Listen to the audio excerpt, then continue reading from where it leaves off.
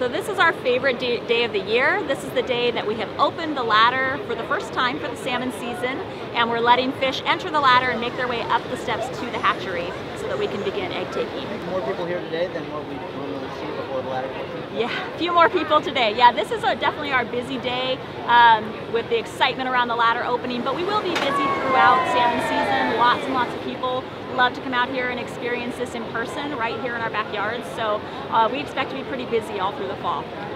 So there will be fish in the ladder from now until about the end of February. We're going to have salmon coming up the ladder over the next 6 to 8 weeks until almost Christmas time, and then we'll have steelhead trout come up right behind them and be in the ladder in January and February.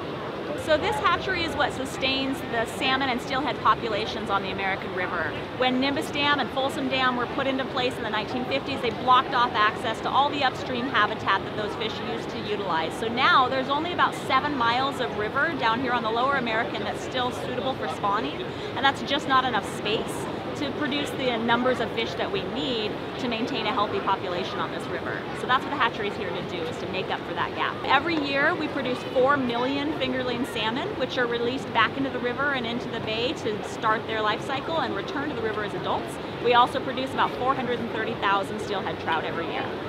We're open to the public every day from 8 to 3 on weekdays, 9 to 3 on the weekend, and they can come out here and see the fish in the river, in the ladder. You can watch the egg taking process as well. That happens a couple of mornings a week, usually Tuesday, Thursday, or Monday, Wednesday. First thing in the morning, if you come in, we have windows in our visitor center where you can watch the whole process. And we have staff and volunteers here as well who can answer questions and make sure that you really get a sense of what's going on, and also that you get a chance to feed the baby fish in the raceways.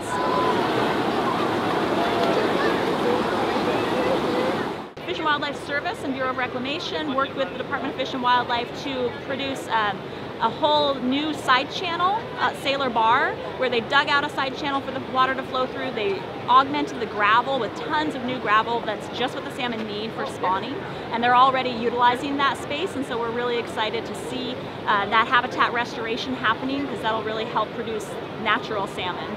The hatchery by itself can't support the run, the river by itself can't support the run. We need them both in good condition, and so keeping that river healthy is crucial to supporting these salmon.